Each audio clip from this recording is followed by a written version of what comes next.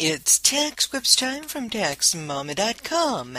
Today, TaxMama hears from Mike in the TaxQuips Forum with this question.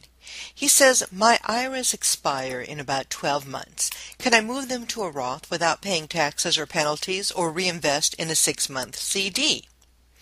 Well, Mike, the thing that's expiring is the CD or the other investment where you've put your IRA funds. Isn't that right? Your IRA doesn't expire, not even when you do. It continues on with a life of its own. Okay, now to your question about moving the money to a Roth without paying taxes. I'm so sorry, honey. I haven't a clue. Nobody could answer such a wide-open question. It all depends on your tax bracket, how much money you have in the IRA, and whether or not you have any basis in the IRA. Consider either testing out the tax effect of the conversion yourself using TurboTax's TaxCaster or sitting down with a tax pro to help you.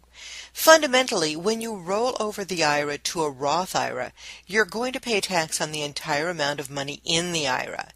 If there was any portion of your IRA contribution that was paid with after-tax dollars, you can reduce the amount that's taxed. What you won't pay is any penalty for drawing the money out from your IRA. However, you can move the money to any other financial institution, like a brokerage, mutual fund company, other bank, as long as the new account at the new financial institution is set up as an IRA. You won't pay any taxes on that rollover. However, you will pay taxes if you move it to a Roth. I hope that helps, at least a little bit. And remember, you can find answers to all kinds of questions about IRAs, Roths, and other tax issues free. Where? Where else? At TaxMama.com.